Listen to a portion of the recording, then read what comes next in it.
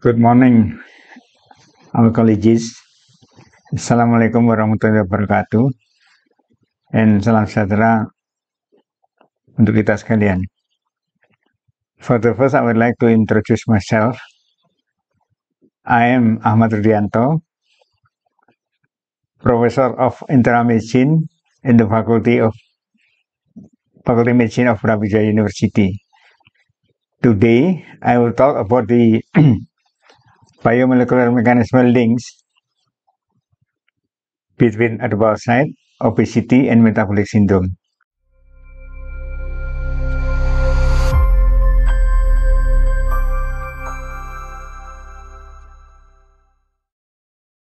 We know well that obesity and metabolic syndrome are two of the most health problems in the world, including Indonesia, that are very difficult to control due to many risk factors that involve two as determinant in this disease. Both obesity and metabolic syndrome closely related to the development of type 2 diabetic mellitus, cardiovascular diseases, and with high mortality and cost.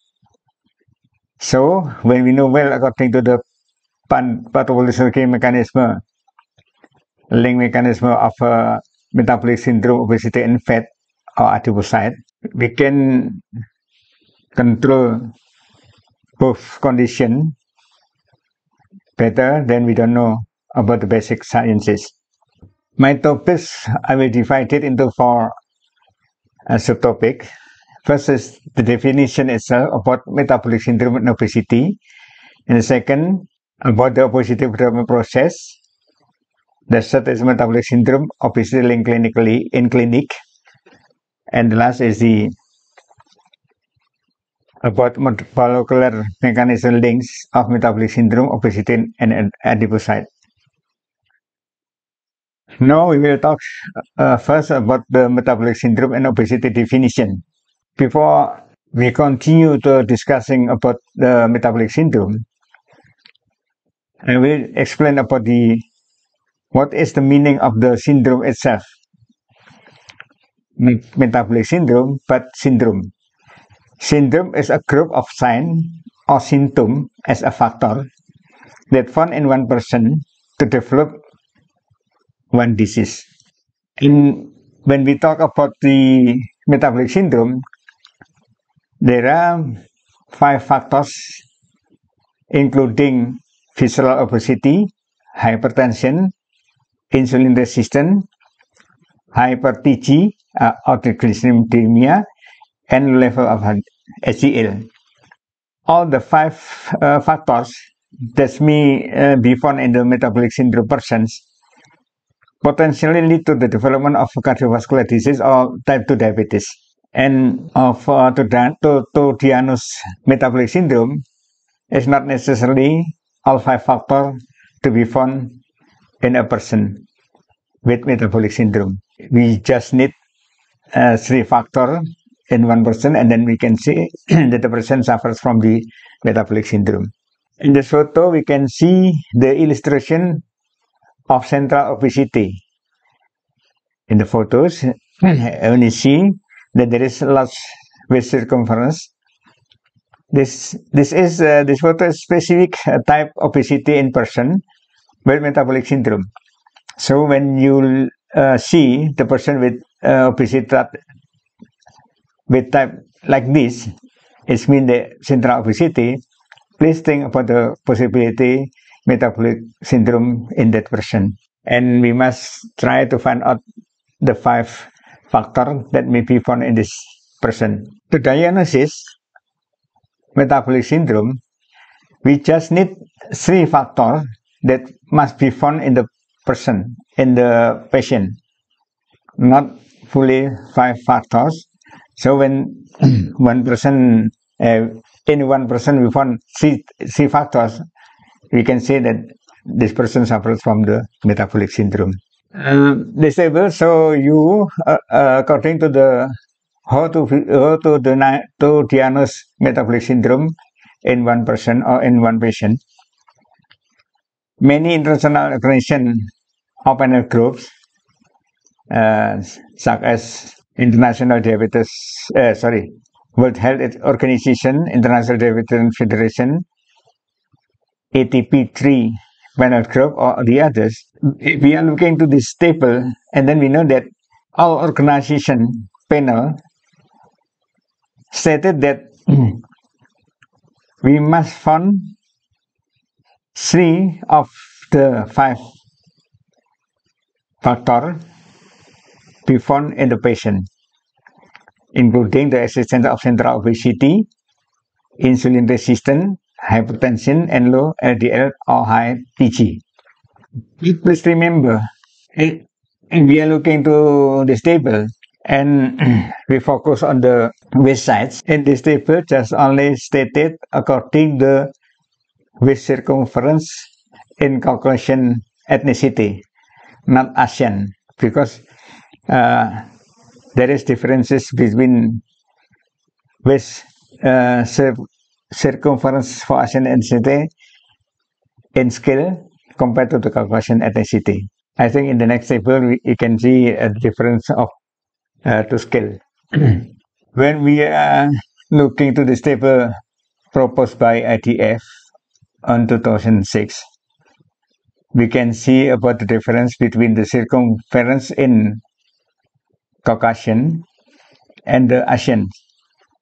In the Caucasian, someone said to be centrally obese when they have with circumference equal or more than 94 centimeter for male and 80 centimeter for women. But an ancient can be seen as obese when WC for male more or equal to 90 centimeter and for female more or equal to 80 centimeter.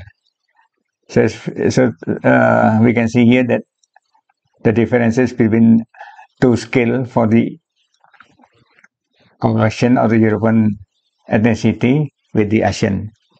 There are some factors that may involve in the development of the metabolic syndrome that we call it as a risk factor. There are also 5 risk factors. First is genetic.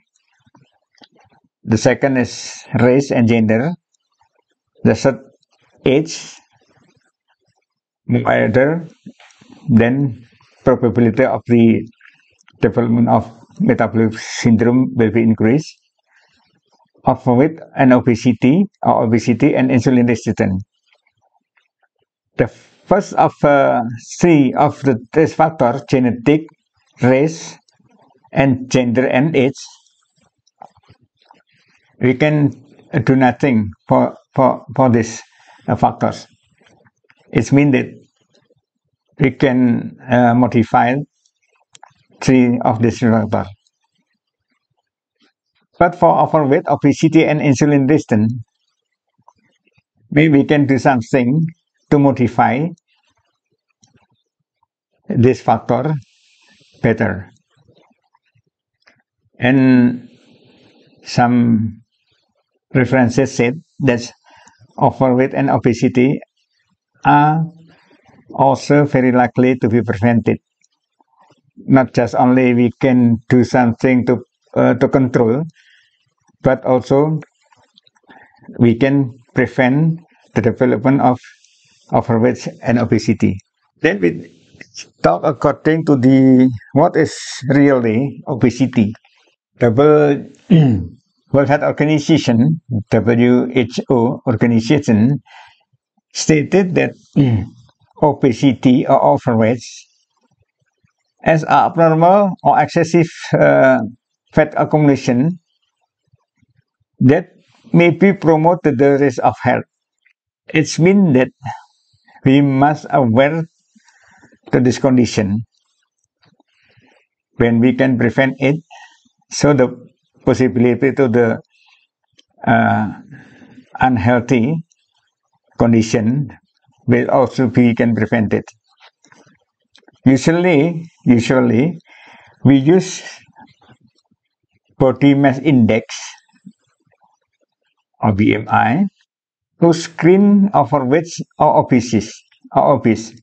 And we in this slide we can see that for the Asian people, when BMI more than 23 indicate that this person going to the overweight, and when more than 27.5 going to the obese.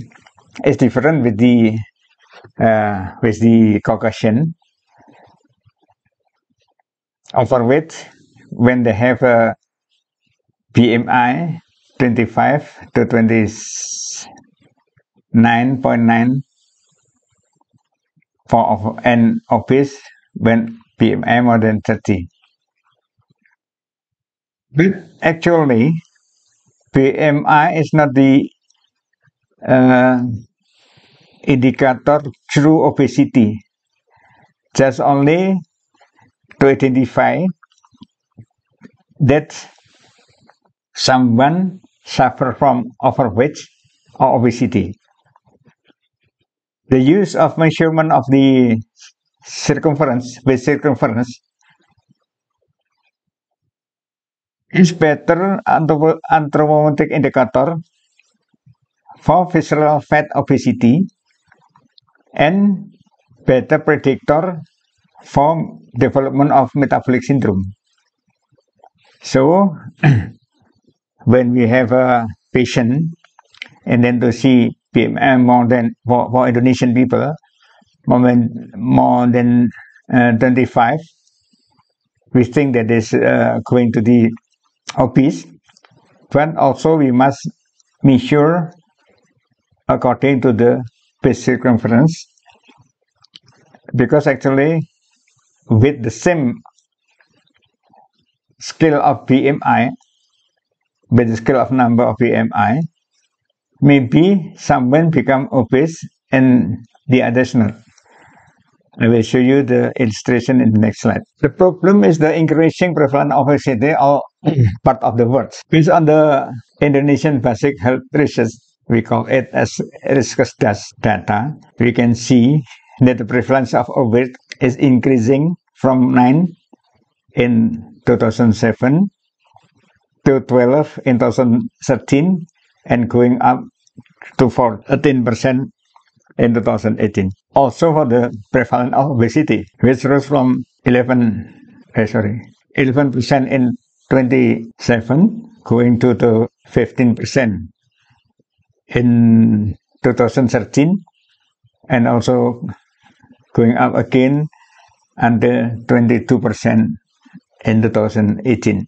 Actually, this data give us a warning about the big health problem that maybe we will facing in the future, considering that both condition, obesity and overweight, may do as a risk factor for many health problems. So, for example, for hypertension, type 2 diabetes, and the others. I will show you the table to show you that there is a difference criteria of obesity based on BMI in Caucasian and in ASEAN. The blue color is a BMI scale for the Caucasian, the green color is for BMI. And we can see here that for Asian people, when BMI range of 18.5 to 23, it is normal. But when more than 23, the person became overweight or obese. It's very different with the Caucasian.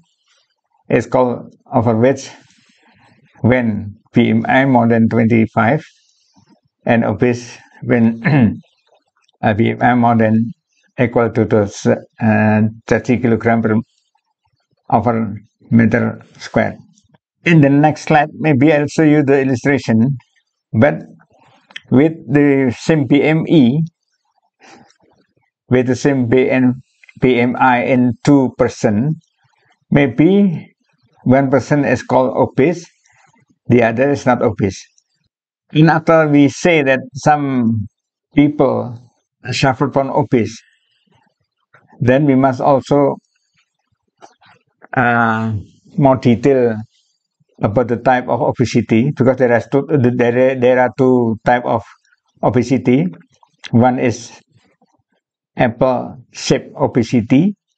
The other is pear-shaped obesity. The apple obesity is very related with the accumulation of fat tissue in the belly. So the people became the person became have central obesity. This is the illustration when we only use BMI as indicator of overweight or obesity.